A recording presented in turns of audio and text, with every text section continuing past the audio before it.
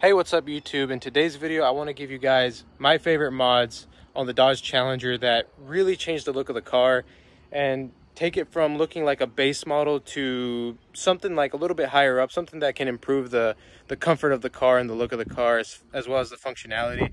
So let's go over them. These mods are not in any particular order and they're pretty cheap, so let's get into it. So the first one, in my opinion, are wheels and tires. These are wheels from a 2015 Scat Pack. I loved this design over the base model wheels that are just really ugly, in my personal opinion. I love how they're black with the chrome, or the silver, and I got them for the particular reason that they match with my grill. So if you don't like this silver grill, instead of blacking it out, you can just get some Scat Pack wheels. They match it perfectly. And they're factory, so they balance perfectly fine. And as far as tires, I got Firehawk Indy 500s, and they look absolutely aggressive. That tread pattern looks so aggressive. It's not that good on camera, but yeah, these wheels they're lightweight and they're strong, and you know they're good quality because they're from Mopar themselves. So that's my first mod right there. This definitely changed the appearance of the car completely with the tread pattern and the wheels. Everyone asks me if it's a Scat Pack, but it's just an RT, not an RT Scat Pack. But that's number one. The second mod, in my opinion, is going to be a black fuel door. I actually got this one from the dealership. As you can see, I don't know if you can see the Mopar symbol, but unless you have chrome wheels, in my opinion, I do not like the chrome fuel door. It's super easy to take out. It takes like 5 minutes, and the fit and finish and everything is good. And it matches with these wheels with the black and silver and the black and the silver lettering. So that's definitely number two right there. Unless you have chrome wheels, you should keep it. But in my opinion, the black fuel door definitely makes the car look way better, as there's a lot of black plastic on the car, including the back. So that's going to be number two. Okay, so for number three, guys, it's going to be LED headlight bulbs and fog light bulbs. Now this only goes for the base model cars that have halogen bulbs from the factory, and if you have fog lights, I recommend going with Auxito. They don't flicker.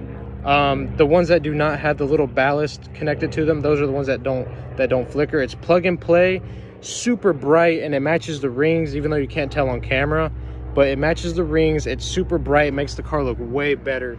So again, if you have HIDs, you won't be able to do this. But if you don't want that ugly halogen looking yellow that's not bright at all for this car, even though this car is a premium car, it's quite expensive, and halogen bulbs just don't cut it. Get LED bulbs. As you can see right there, it's super bright.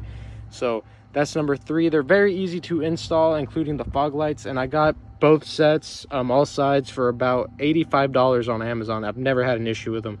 So that's definitely number three. So number four is going to actually be in the interior, and that's going to be an Uconnect 8.4 touchscreen, because the base models come with a 7-inch screen, I believe.